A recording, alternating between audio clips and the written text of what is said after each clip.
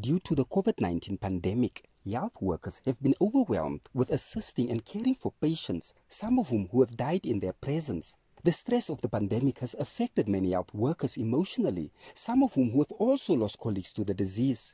The team-building exercise was thus aimed at giving health workers a platform to refocus and also give them a chance to reflect on the past year's events. Our team has really been through a lot.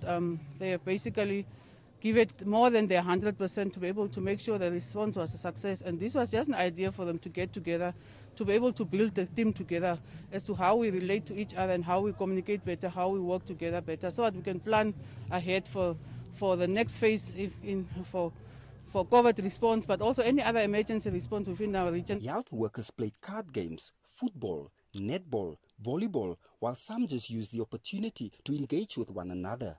We need more activities such as this for every sector that employs public servants, because mental health plays such an important role as a health worker and as a public servant, because at the end of the day, if you are not stable mentally and emotionally, it makes it difficult for you to actually carry out your career or your job.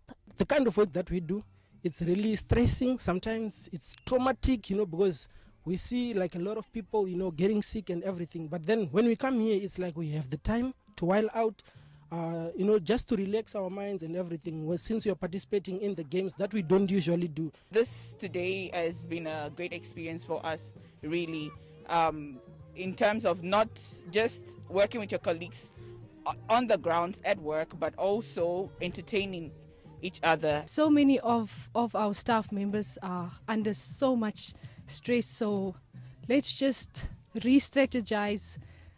Just take a break from everything. Let's just appreciate each other. And we thought through this team building exercise, we will achieve that. The event organizer says that with the easing of COVID-19 regulations, they will organize similar events at other health districts in the region. Na Tangwejimi NBC News, Rospina.